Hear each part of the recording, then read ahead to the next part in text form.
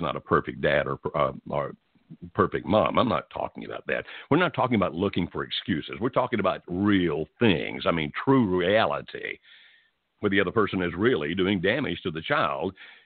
And if you love your child, then, in my opinion, it's the better thing for you to leave what you have, because what you're going to is better. And what you're going to is better is for the safety or protection of the child. Or it may be that you're the one that's being beaten, or you are the one who is being sexually molested. You say, can that happen in a marriage? Yes, it can. You know, there were just not that many years ago, it was like, well, you can't be raped by your spouse. And now we've come full circle on that to going, if you do something to this other person that he or she's resisting and does not want to have happen, and you force them to do it violently or in any other way, yeah, that can still be rape.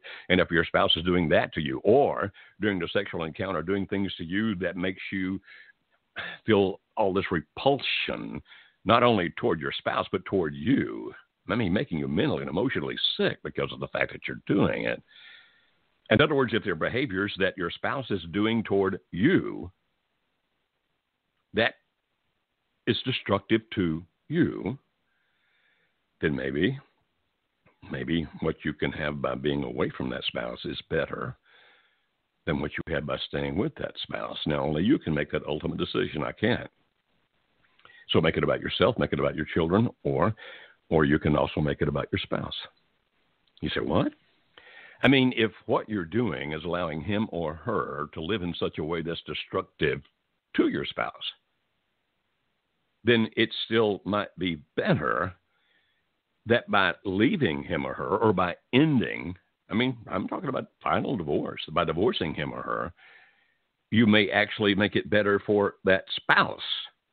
And I don't mean in the sense of, oh, okay, he wants to go, so let's let him be happy, and I'll just divorce him because if he wants to go, I'm going to let him go because that makes him happy. I'm not talking about that.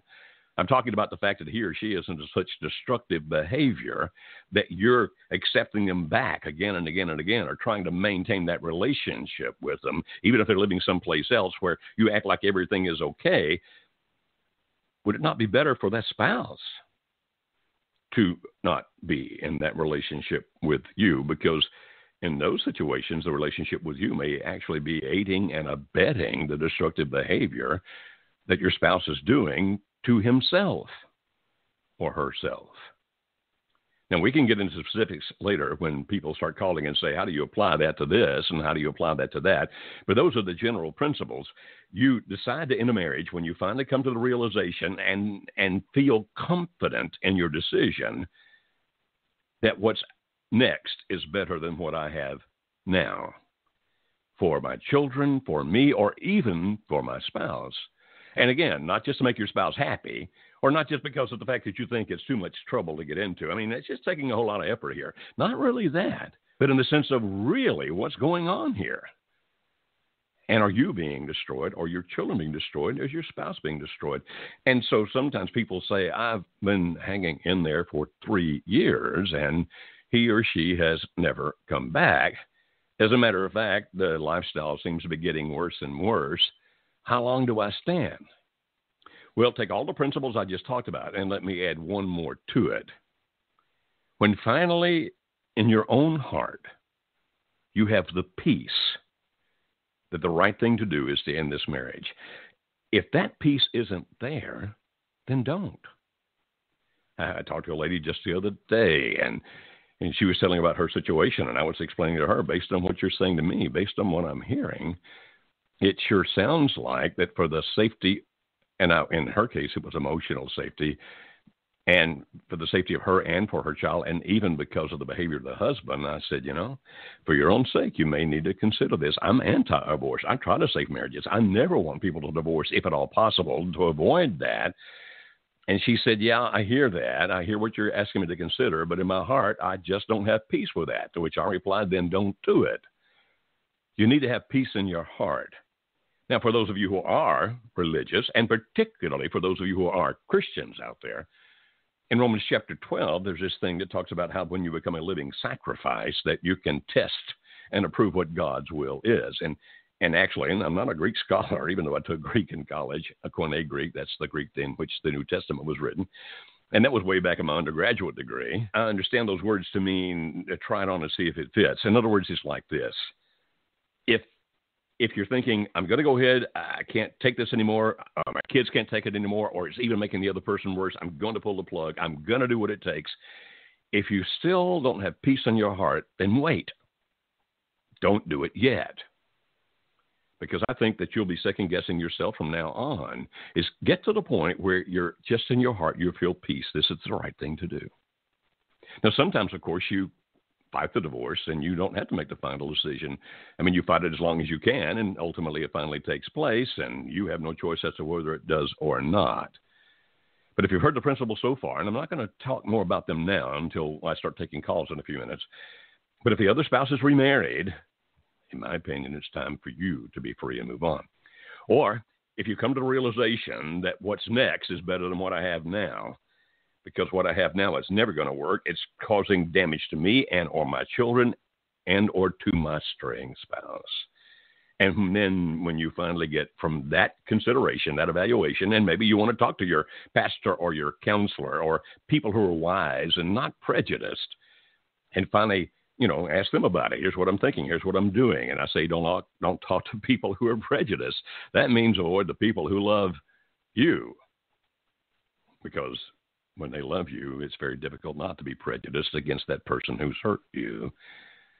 And then when you finally, and if you're a religious person, obviously pray for wisdom. Pray for wisdom. And when you finally have peace in your heart, then it's time to do it. It's time to pull the plug. You say, okay, does that mean it's over? Necessarily. You see, many people know our story, and I divorced Alice. Now, not for a good reason. I divorced Alice for a bad reason. I was abandoning her for another woman that I intended to marry and spend the rest of my life with because of this thing called limerence.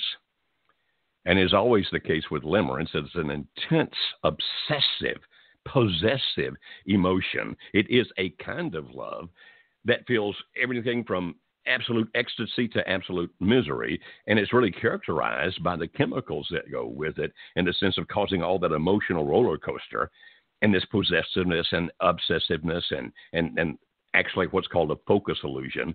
A focus illusion is when I finally am with this person, my life is going to be amazing. That always wears off, and quite often when it does, and it can take up to 3 to 4 years, unfortunately. It can happen as short as 3 months.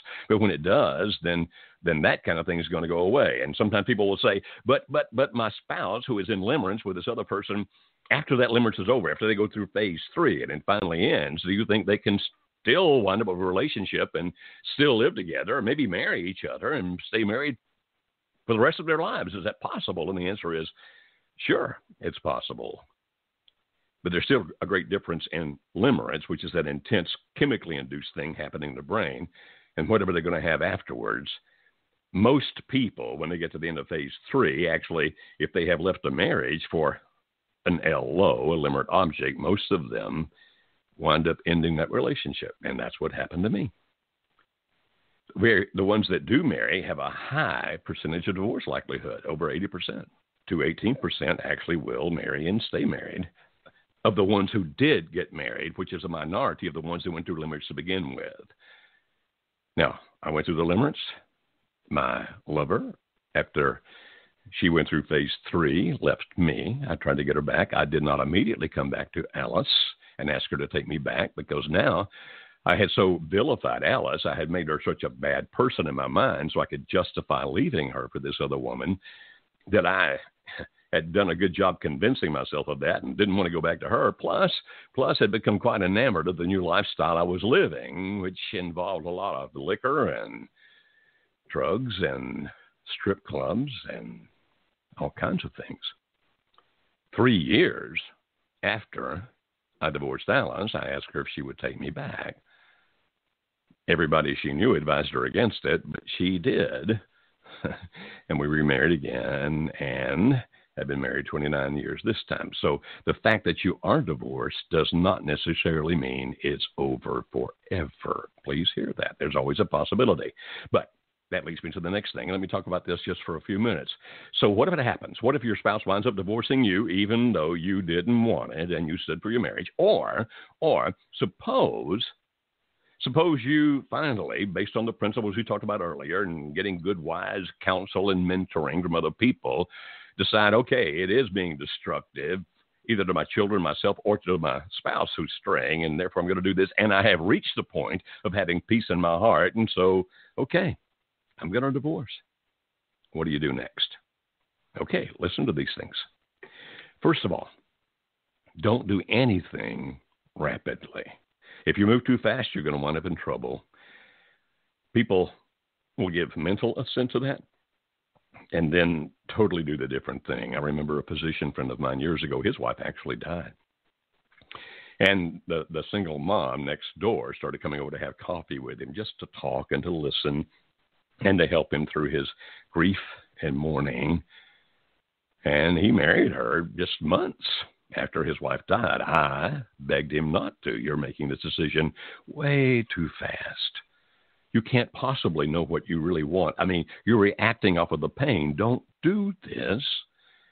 Other friends of his warned the same. He told us we were all wrong, that this woman was ideal. He married her. It didn't take long.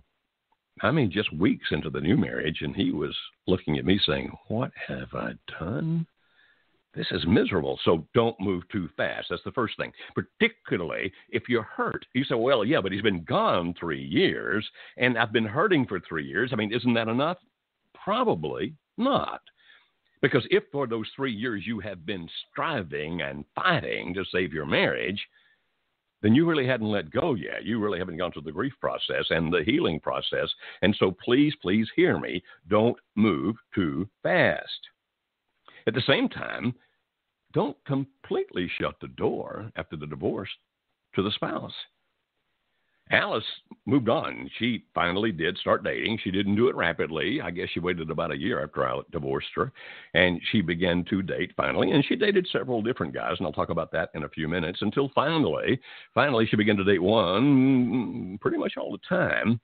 And when I called her back, she reminded me of that. Hey, don't you know, I've already started developing this new relationship. I mean, I'm seeing this guy, and it's going pretty well. But at the same time, even though she was doing that, she didn't close the door on me. And so after divorce, I would ask that you still, if you will, without expecting the other person to come back, without living in hope that he or she will come back, that you will leave the door cracked so that if he or she does, you haven't moved on too fast, too strong, where it can't be reconciled. But again, that's your decision. Okay, then what? Sit down with paper. You can type it if you wish, but actually you'll do a lot better if you write it. There's actually some interesting research out there that when you write things with your own hand, that it uses more of your brain. Actually, interestingly, if you write in longhand, it uses even more. So maybe you get like a diary and you say, what am I going to do with this diary? Start writing down what you have learned from this experience. In other words, I learned this about relationships. I learned this about myself. I learned this about why my marriage went bad. I learned this about the pain that my children went through. You write down everything that you think of. Now, it won't be all in one sitting. You might write some today and a little bit tomorrow or the day after tomorrow, and you write, and what you're doing is you're processing this whole thing through.